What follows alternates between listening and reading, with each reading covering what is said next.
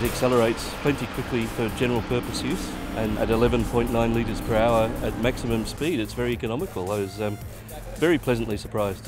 The D-Torque really impressed me. It's an unusual concept in terms of its design and the mechanicals, but it seems to work for a twin cylinder, 50 horsepower diesel. It's very smooth and vibration free, so very impressive.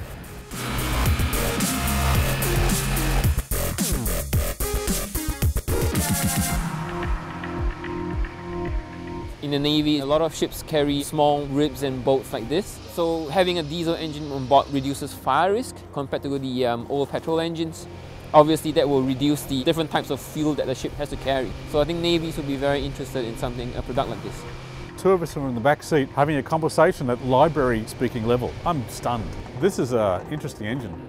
The diesel engine is surprisingly quiet. The boat was certainly manoeuvrable and it held its speed in turns. There was no appreciable fall off of speed. Very smooth throughout the turn. I was again impressed.